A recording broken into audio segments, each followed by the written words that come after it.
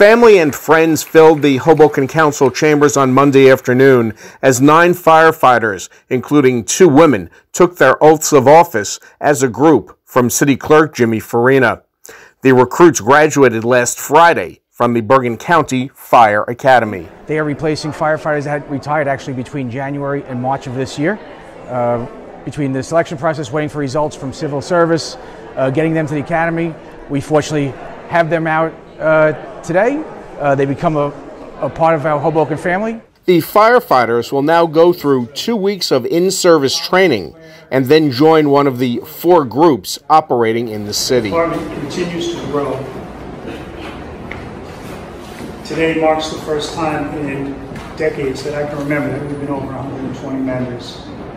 We are continually growing. Hopefully, the more next year to meet the needs of the city.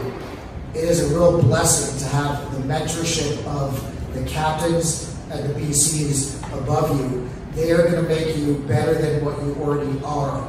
And I just want to say as mayor that I'm so proud to have a fire department that our residents can depend on day in and day out. Hoboken Councilman Joe Quintero serves as Public Safety Committee Chairman. All the good things that we have in the city really rest on the foundation of our public safety infrastructure. If we're not safe in going down the street or safe, as we're sleeping at night, it all falls apart. Nicole Barron was one of the 2 women sworn in, bringing to 6 the number of females in the department. So my sister was actually the 3rd female to be on the department. So she, obviously she inspired me to go ahead and apply for the job and go through the academy. It is really important for me to finally join the fire department, and I'm really excited about it. Wear that badge proudly. It's an honor to be here. We're here to support you in any way we can on the city and county level.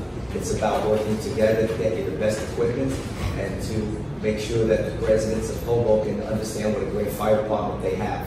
Yeah, my uncle was on FDNY. He served at Rescue 2. He tragically lost his life in the towers, but I grew up basically hearing stories about him from outside of just what I knew him as my uncle as a kid. Monday's ceremony represented the 2nd group of firefighters hired in 2023. In Hoboken, reporting for Hudson TV, I'm Jeff Hennig.